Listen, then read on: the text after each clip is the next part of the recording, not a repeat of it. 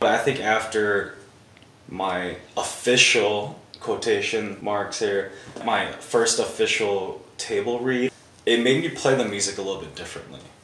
Because I think even before this, I was playing it as like, I was like counting bars, right? Like I didn't want to skip a step. I was like, okay, this section's definitely 8 bars. You know what I mean? Or this part should be louder, or this part should be softer. But after the read-through, I realized the characters, they're not concerned.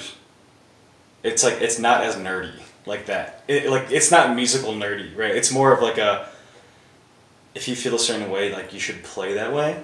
And then once I went through the read-through, I was like, oh, okay, like we should be more reckless. We should take more chances. Like it's more natural. It should be genuine. And I hope that it, like once we do start playing it, the show, I hope it comes off as that, instead of people wanting like, oh man, do this crazy thing. It's like, that's too, it doesn't fit the theme of the show.